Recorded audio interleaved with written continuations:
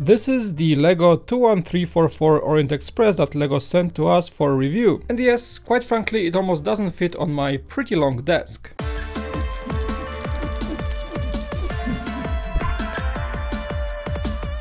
Bricks and Minifigs is your one-stop shop for all things LEGO. Hit the link below to find a store near you. Hi everyone, welcome back to Beyond the Brick. This is Mike. On the desk we have 2540 pieces, $300 price tag launching on December 1st, 2023, 8 minifigures and a whole lot of history.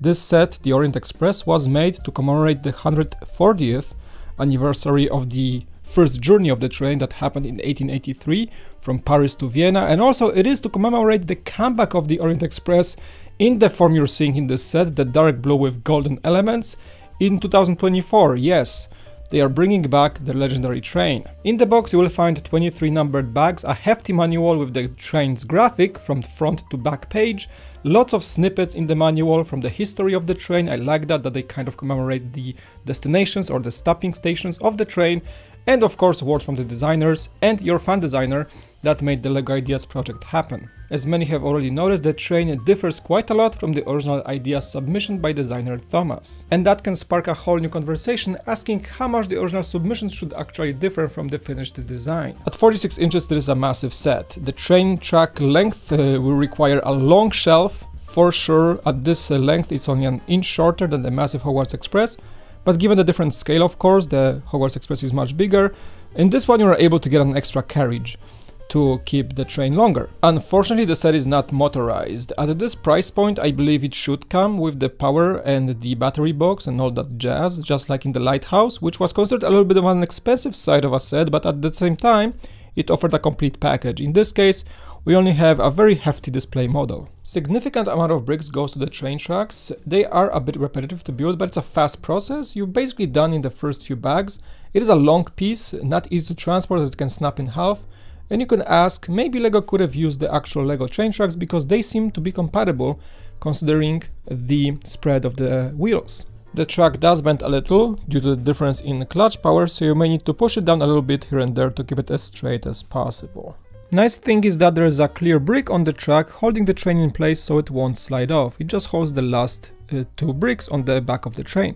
On top of the track, the set includes the locomotive, the tender car, the sleeper car, and of course the luxurious Orient Express restaurant car. The dark blue tone with golden and black elements works great for the train. There's a nice balance between stickers and printed pieces in favor of printed. Like you can see on the locomotive, the stripes are printed actually, the 52, which is I believe the Ideas set number, and the Sapphire Star, which is the homage to the Emerald Knight, are stickers. They work well, but they're still stickers.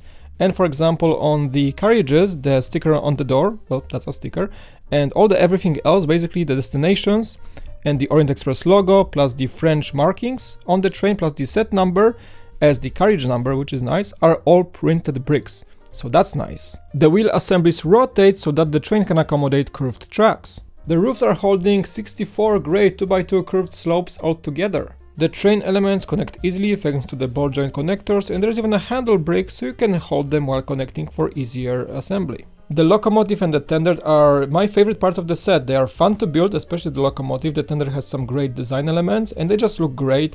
Again, with that Sapphire Star sticker, it's a great homage to the Emerald Knight. There are some incredible part usages on the locomotive. The dark blue minifigure minion heads at the top, golden pens for the train whistle, dark blue minifig positioning pieces for those tanks on the side, wooden Harry Potter wand chests for those blocks inside, an old school telephone handle on the side of the locomotive, gold crowbar works great as the main lever in the engine room, and this great corner dome piece that is used here, used also in the other parts of the set later on. The wheels of the locomotive roll and work, and these new silver coupling pieces are brand new, designed specifically for this set. I also really like how these railings were designed, basically a pole piece put into this 1x1 modified sideways, so that creates a continuous design. The front also has some great assembly with a lot of inverting bricks techniques used here, and it works to great effect.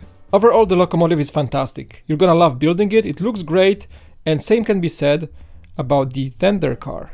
The tender car, in fact, is a storage space. The coal at the top is a fake trapdoor, so you can store things inside. A minifigure fits, or two or three, or something you would just like to hide in a LEGO set. I'm taking this apart so you can see how it's built. There is a very interesting piece for that panel used here. First time I've ever seen it. It all makes for a great, studless, very sleek design. There are some studs for, of course, in the front, but looking from afar, you can almost tell it's not a LEGO set. You can trick some people into believing that. Plus, I really like the addition of the small wooden door for the access to the call by the train driver, and some of these panels actually move so you can adjust the angle here. Now onto the carriages. They are a little repetitive in design since the exteriors are exactly the same and only the interiors differ. The assembly of the windows is very satisfying. They in fact have a new piece here, a 1x1 T-bracket, which is great for future use.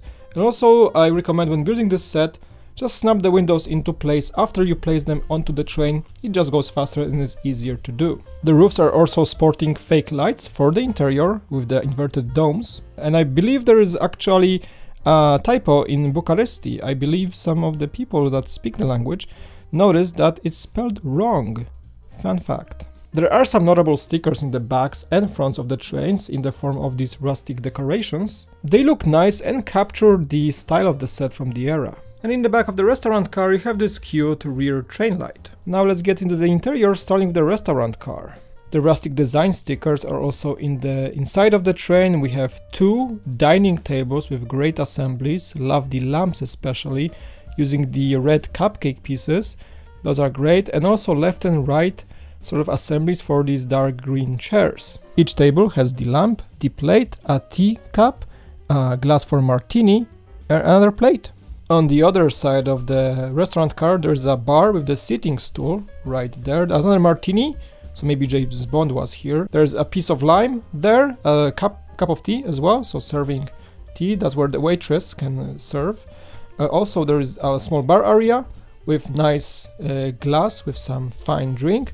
And something that's, I think, the highlight of this interior is this beautiful reflective cut mirror sticker with some dove or bird element from LEGO and grapes, so LEGOified to its finest. The bar area also has a mirror right behind the bottles, which is kind of hard to see, but it's a nice touch. The mirror also has some ornament designs on its edges to make for even more luxurious look. The sleeping car interior is even more packed, divided into two sections. The sleeping room with bunk beds and some other elements, we're gonna get into that, and an apartment or a suite for the diva, I guess traveling on the train. She has full bed, full restroom, all the goodness. To look at the restroom, I removed the windows. I'm gonna remove also that rustic wooden wall. Just look at that little assembly, very cool.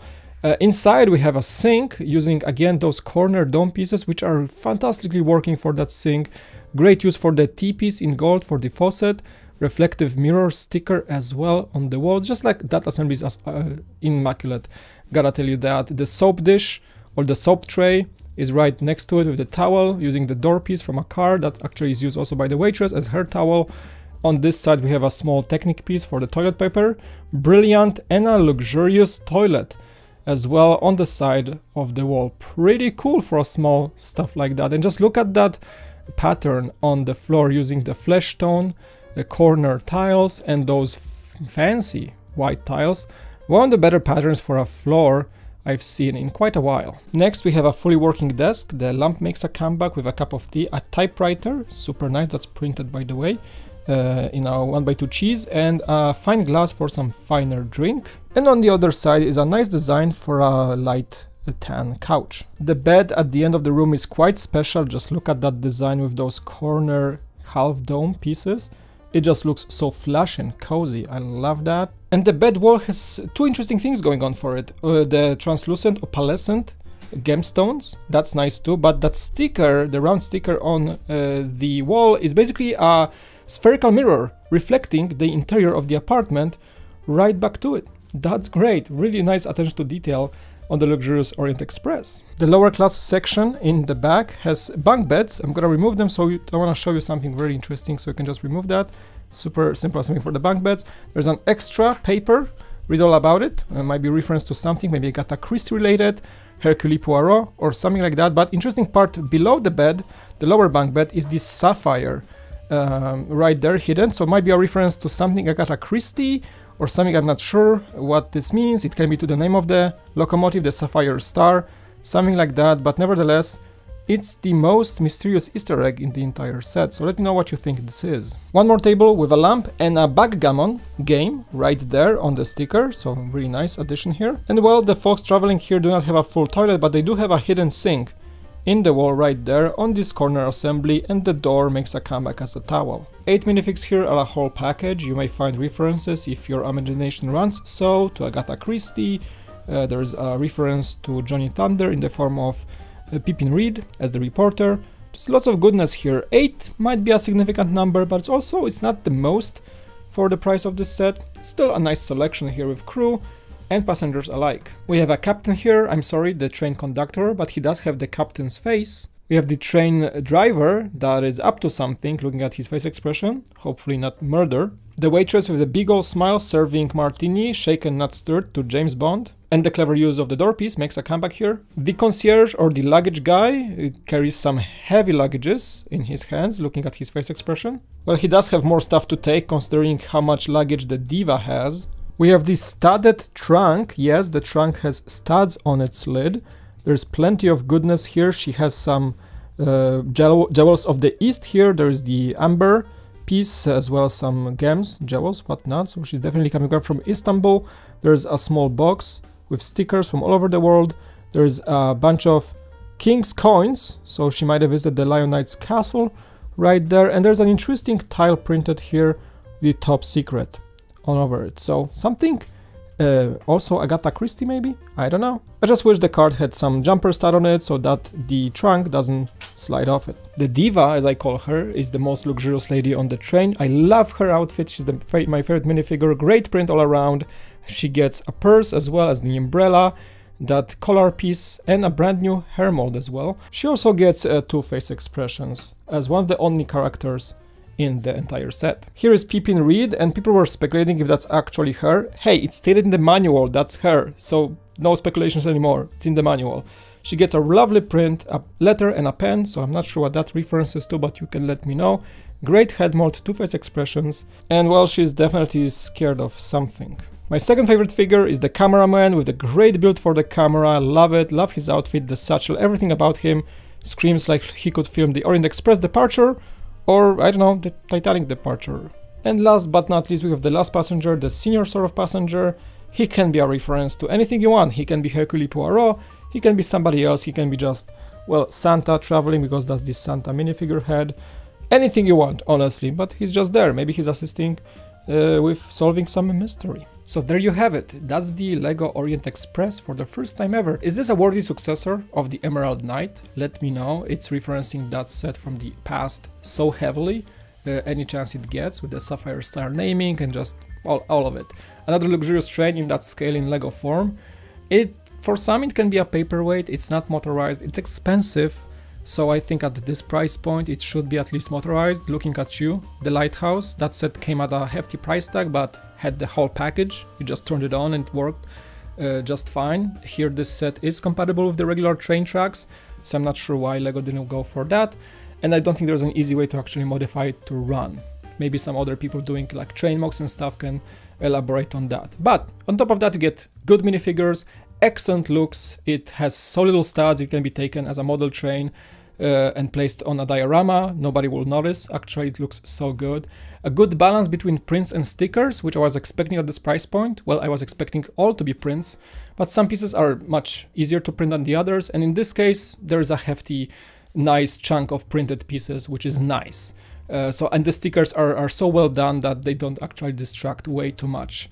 And they work for the interior grade. There's just a lot of good looks, especially those mirror pieces in the interiors. Those cut mirrors, they look amazing. You feel the luxury in the interiors. I love the interior designs. As you saw in the review, I was really gushing over some of the choices of the builds in those restaurant and sleeper cars.